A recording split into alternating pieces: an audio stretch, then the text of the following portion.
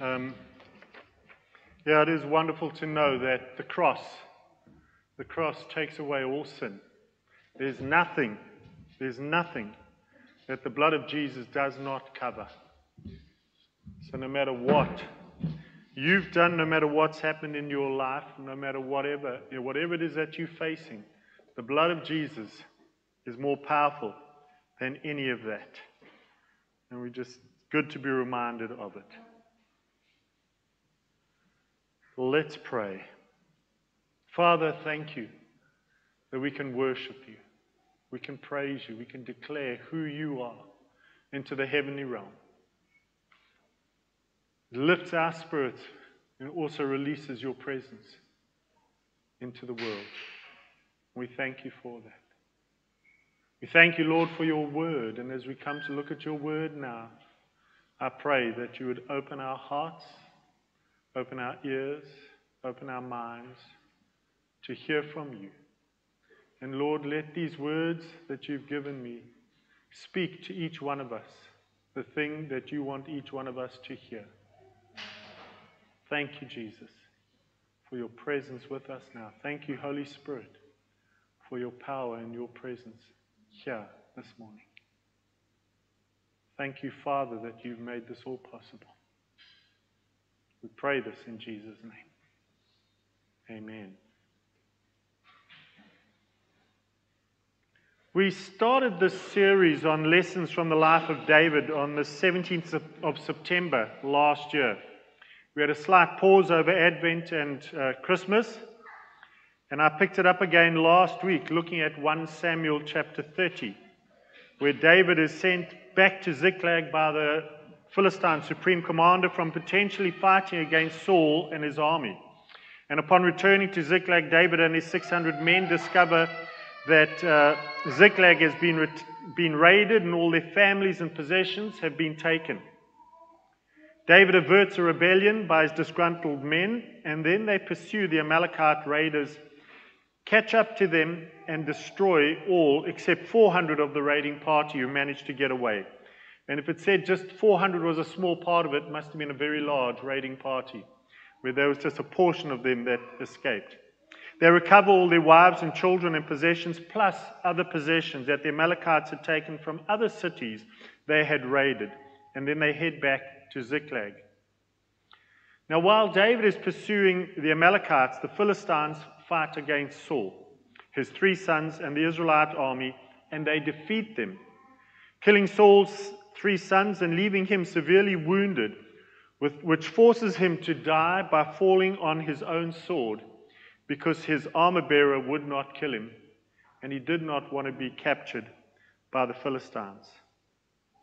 So after the death of Saul, when David had returned from striking down the Amalekites, David remained 2 days in Ziklag. And on the 3rd day, behold, a man came from Saul's camp with his clothes torn and dirt on his head. And when he came to David, he fell to the ground and paid homage. David said to him, "Where do you come from?" And he said to him, "I have escaped from the camp of Israel." And David said to him, "How did it go? Tell me." And he answered, "The people fled from the battle, and also many of the people have fallen and are dead. And Saul and his son Jonathan are also dead." Then David said to the young man who told him, "How do you know that Saul and his son Jonathan are dead?" And the young man who told him said, "By chance I happened to be on Mount Gilboa, and there was Saul leaning on his spear. And behold, the chariots and the horsemen were close upon him.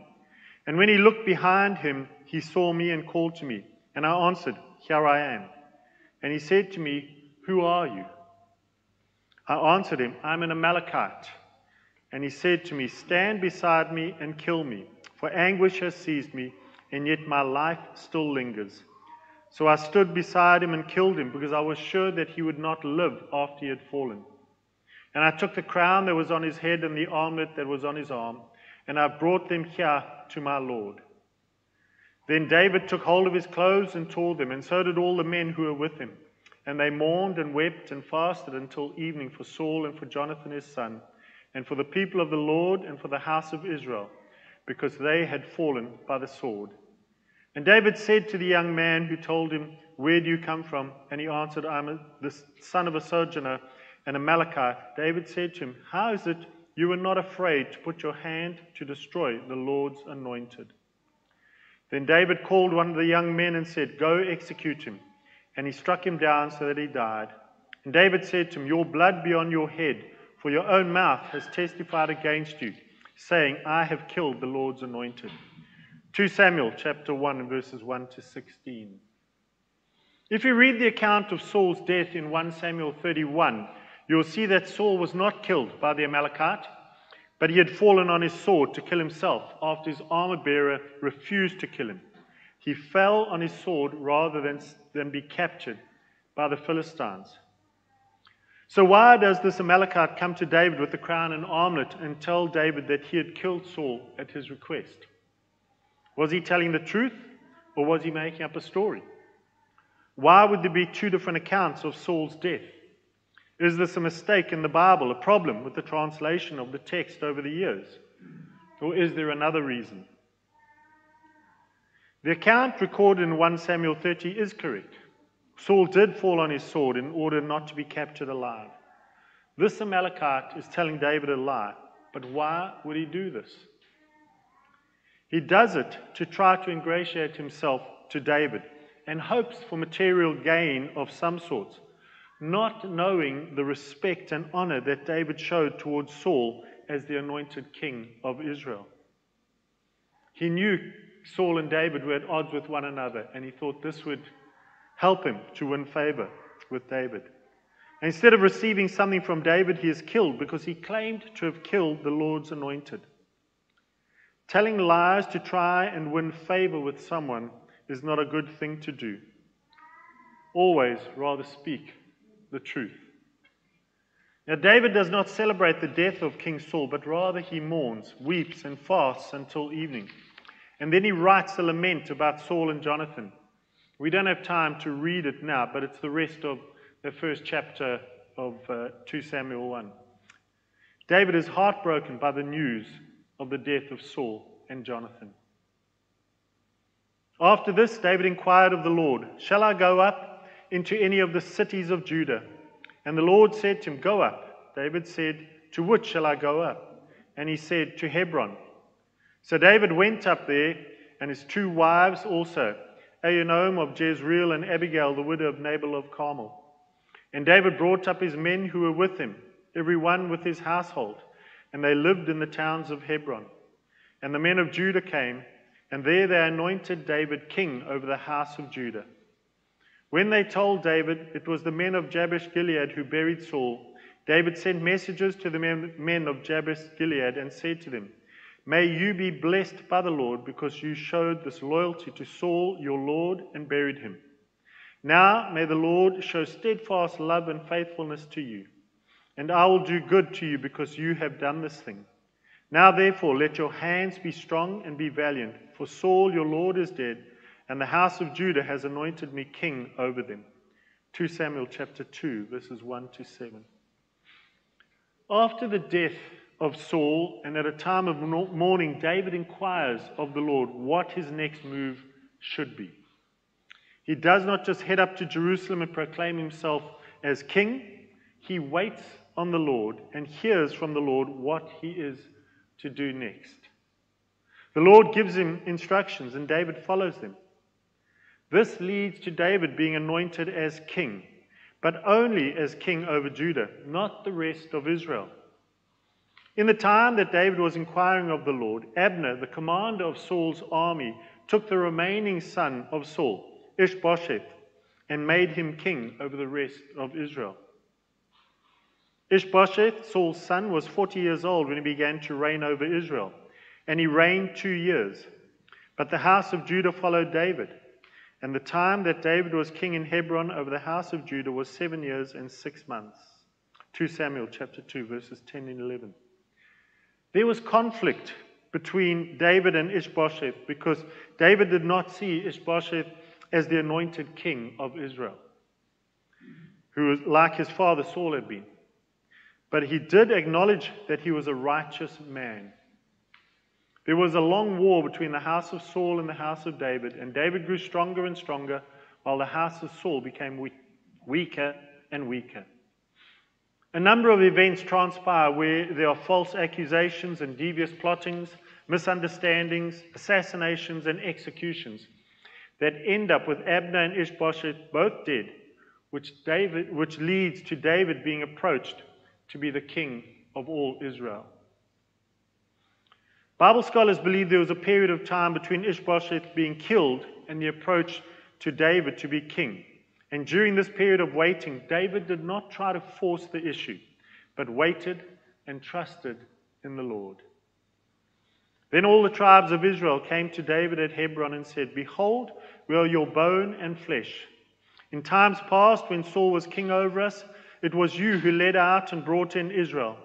And the Lord said to you, you shall be shepherd of my people Israel, and you shall be prince over Israel." So all the elders of Israel came to the king at Hebron, and King David made a covenant with them at Hebron before the Lord. And they anointed David king over Israel.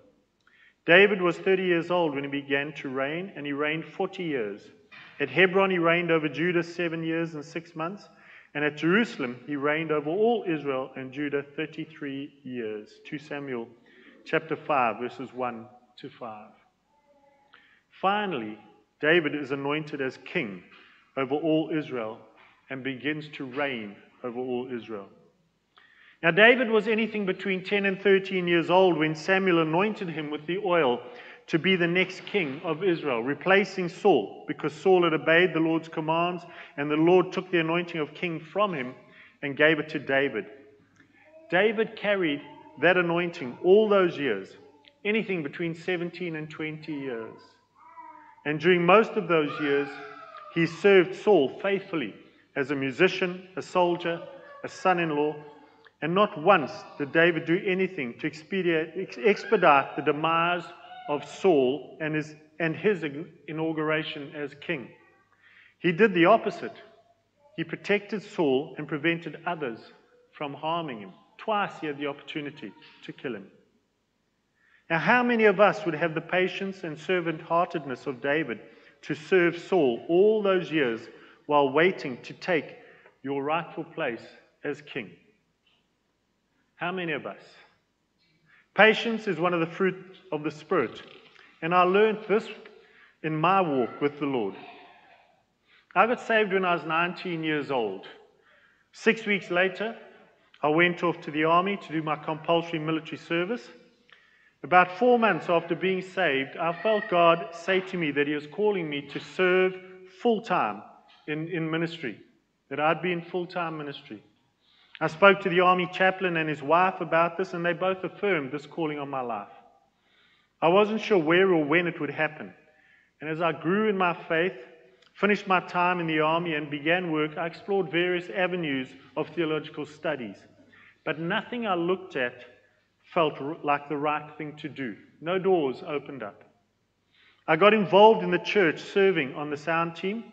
I then got invited to be part of a ministry group that did sound for gospel concerts and some local and national Christian festivals. This led to the establishment of a business, selling and installing sound systems as a means to support the ministry group.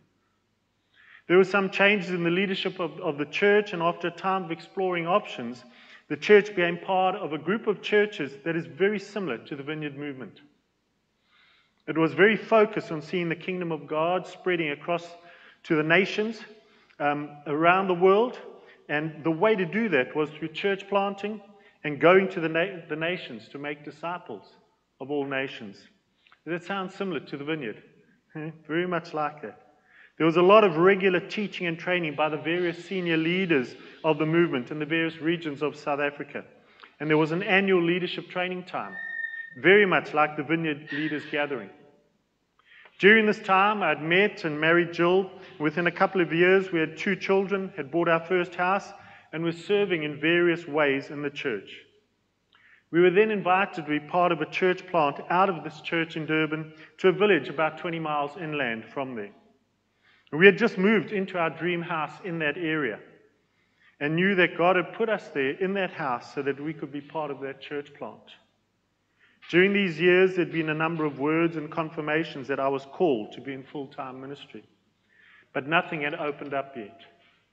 A few years later, I was at one of the leadership training times, and during one of the sessions, the pastor who was teaching was speaking about going to the nations. He had been our pastor in Durban. He was the one that married Jill and I. We knew him very well. And while he was preaching, he stopped and he said, the Holy Spirit has just laid in my heart that he's speaking into people's lives right now as to where they are to go and church plant. And I felt God call me to go and church plant in Malawi. I knew nothing about Malawi, but felt that this was God speaking. After speaking to Jill about it, and then also speaking to our pastor and a number of the other senior leaders, the doors opened up for us to go to Malawi and church plant.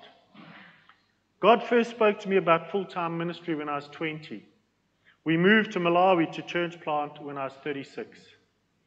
There was a 16-year period of waiting, serving, learning, preparing, and trusting the Lord to open the doors, and then it happened. In all that time, I never tried to force a door open or push my way into a position. I waited and trusted in the Lord. That was nearly 28 years ago. And God has been faithful to us ever since. I think we have wonderful stories to tell of what God has done in us and through us in these past 28 years. And even before that. David waited even longer than I did before he stepped into the anointing that had been poured out on him as a young lad. But in all that time he served, he learned, he prepared, he trusted the Lord. He never complained or tried to force things to happen, and he wouldn't let anyone else try to make it happen either. He honored Saul as his king and as God's anointed one this whole time. There's something else that I can think of there's someone else I can think of that has lived nearly all their adult lives serving the one who they would one day replace. Always honoring that person and never doing anything to change the status quo. And that is this man formerly known as Prince Charles, our current monarch, King Charles III. He has been, for the most part, a great example of someone with patience who has waited a long time to fulfill the calling on his life. And he honored his mother at all times as the queen. Patience is a fruit of the Spirit, a sign of the Spirit of God being in your life. But the fruit of the Spirit is love, joy, peace, patience, kindness, goodness, faithfulness, gentleness, self-control.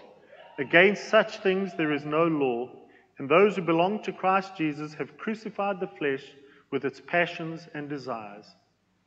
If we live by the Spirit, let us also walk by the Spirit. Galatians chapter 5, verses 22 to 25. Can we be like David and trust God to fulfill the promises he has made to us?